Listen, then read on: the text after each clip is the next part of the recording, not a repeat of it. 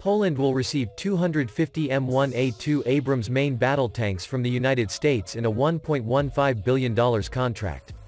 The contract was awarded by the U.S. Army, to General Dynamics Land Systems, GKDS.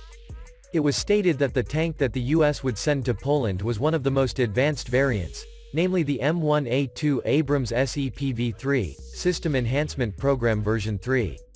Poland's desire to acquire this tank sparked a year ago and only materialized this year. Assistant Secretary of the Army Doug Bush stated, "The contract from the U.S. Army for Poland is an example of ongoing cooperation between the U.S. Army with industrial partners and also allied countries that are members of NATO. This contract can simultaneously increase the production of U.S. military equipment." Deliveries of Abrams SEPV3 tanks to Poland will begin in January 2025. The Abrams M1A2 SEPV3, System Enhanced Package, is a modern configuration of the Abrams Main Battle Tank, MBT, used by the U.S. Army. This new version offers better protection and survivability than its predecessor.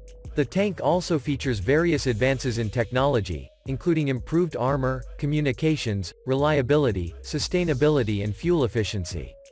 The main gun fitted on the MBT is a M256,120mm smoothbore cannon, which can fire M829A4 Advanced Kinetic Energy and Advanced Multi-Purpose (AMP) rounds to defend armored vehicles, personnel and low-flying aircraft.